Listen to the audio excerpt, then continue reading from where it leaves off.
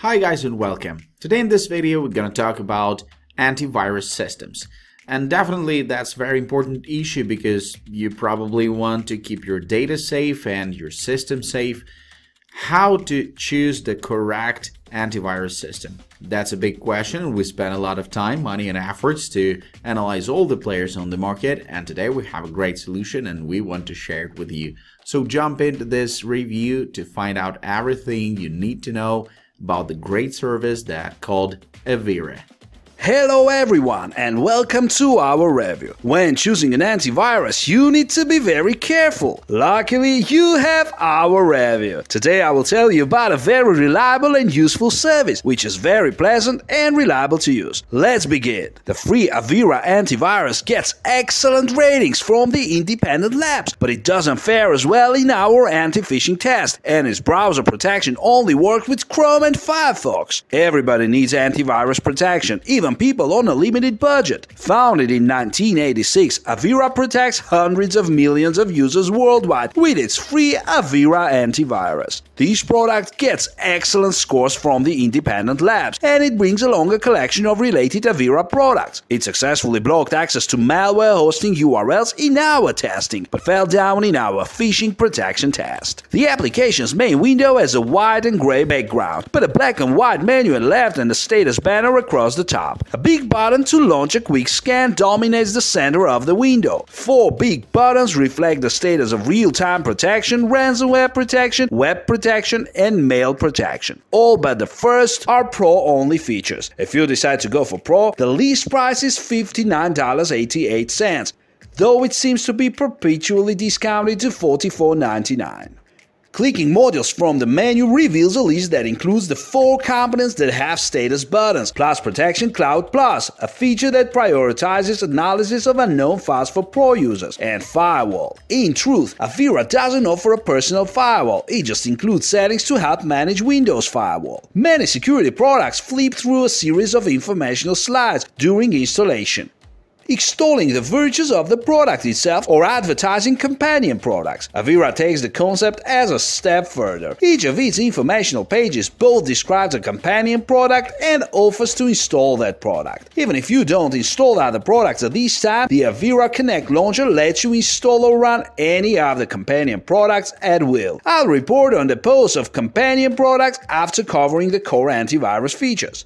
Scan choices. Checking the scan menu item gives you the expected choices of full, quick and custom scans. A full scan on my standard clean test system took 90 minutes. Not quite twice the current average of 49 minutes, but much better than the last time I tested this product. Sophos Home Free ran a little quicker than the average, and Kaspersky Free completed its scan in 36 minutes. The scan window retains the antique appearance and oddball window caption "Look File Walker," which makes it seem seriously dated. With most products, a custom scan simply scans the folders you select. Avira offers a dizzying array of choices, among them scanning active processes, removable drives, and the Documents folder. Of course, you can still choose to scan any folder you wish. By default, Avira schedules a weekly quick scan. You can schedule other scans of various types on a daily or weekly basis. Very good lab results. In most cases, antivirus companies must pay to be included in testing by the independent labs. A few of the labs actively help them achieve certification. If the product fails, the vendor gets a punch list of things that need fixing. ICSA Labs and West Coast Labs offer these types of certification, but Avira doesn't participate with either. More interesting to me are the tests that put a group of products through the exact same evaluation and report how well they did. I follow 4 such labs, and Avira participates with all of them. When the experts at AV Comparatives determine that a product does everything it should, they certify it at the standard level. A product that goes beyond the minimum can earn advanced certification or even advanced plus. Avira participates in all 4 of the tests that I follow from this lab. It took advanced plus in 2, advanced in the other 2. Lab Test Results Chart. To cover all facets of antivirus functionality, AV Test Institute rates products on how well they protect against malware, how little they interfere with performance, and how carefully they avoid flagging valid programs or websites as malware, with 6 possible points in each area. Avira earned a perfect 18 points in this test, along with Kaspersky and McAfee. The techs at SE Labs search the web for real-world malicious websites and use a capture and replay system to hit multiple antivirus utilities with the exact same attack. Products can earn certification at 5 levels: AAA, AA, A, B, or C. Along with Bitfinder, Antivirus Plus, Sophos, and several others, Avira took the top score, AAA certification. Scoring of tests from MRG Effitas is a bit different from the rest. If products don't achieve near-perfect protection, they simply fail. And fail is just what Avira did in this lab's banking Trojan test, along with more than half of the other tested products. These labs' other main test evaluates protection against a spectrum of malware types, offering level 1 certification to products that completely prevent all the attacks, and level 2 to those that remediate the effect of an attack within 24 hours. Along with Bitfinder, F-Secure, and Kaspersky Free, Avira managed level 1 certification. I use an algorithm to map all the scores onto a 10-point scale and come up with an aggregate result. Tested by all 4 labs, Avira scored 9.4 of 10 possible points, which is quite good. Avast Free Antivirus also managed 9.4. At the top, Bitfinder's aggregate score was 9.9, and Kaspersky took perfect scores in all the latest tests, resulting in a perfect 10 points. Hands-on malware protection testing. Those impressive lab test scores mean that Avira can resist against malware attack. Even so, I still run my hands-on malware protection tests to get a feel for how the product does its job. When I last evaluated Avira, it made quite a fuss during my first test, which simply involves opening a folder containing malware samples that I've analyzed by hand. It popped up warnings about having detected 1 or 3 or 15 samples and cluttered the desktop with small floating windows labeled Luke File Walker and other captions "System is being scanned." It even wanted a reboot, even though all it had seen was static samples, no malware execution. This time around, the process was much calmer. It did pop up a couple of those small floating windows, but they finished and vanished quickly. It didn't request a reboot, and it eliminated 83% of the samples at this stage, just by looking at them. As a further test of this simple on-access scanning, I use a second set of samples, created by modifying each of the originals.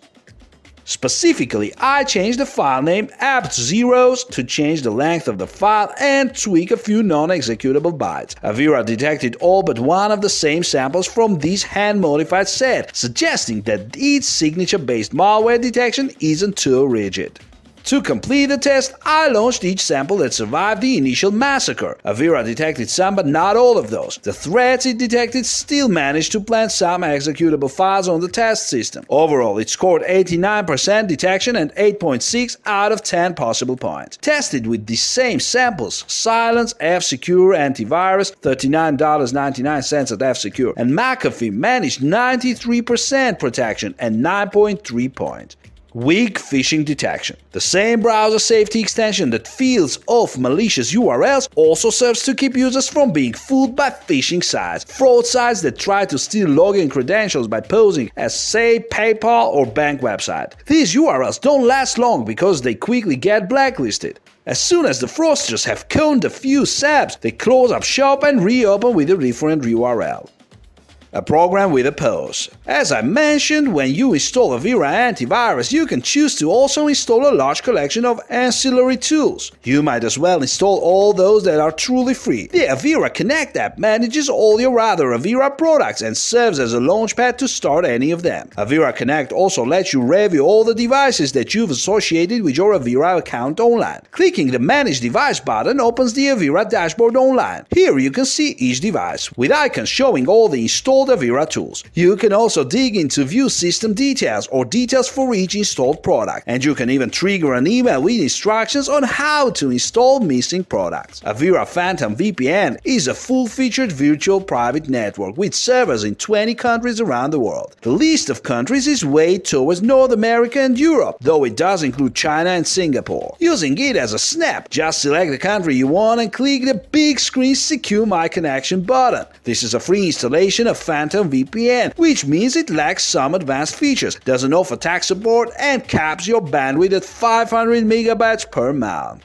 Exploit attacks take advantage of unpatched security vulnerabilities. Avira Software Updater scans your system and lists any software with missing security patches. Clicking Download All gets all the updates. You can also download updates one by one or remove products from being monitored. Upgrading to Avira Software Updater Pro gets you automated installations of updates. Well worth a look. Avira Antivirus gets good ratings from the independent labs, though not as good as the best commercial products. It does well in my hands on malware blocking and malicious URL blocking tests. The fact that its browser safety component works only in Chrome and Firefox is no problem if one of those is your default browser. The fact that it can keep you safe for free means it's worth a try.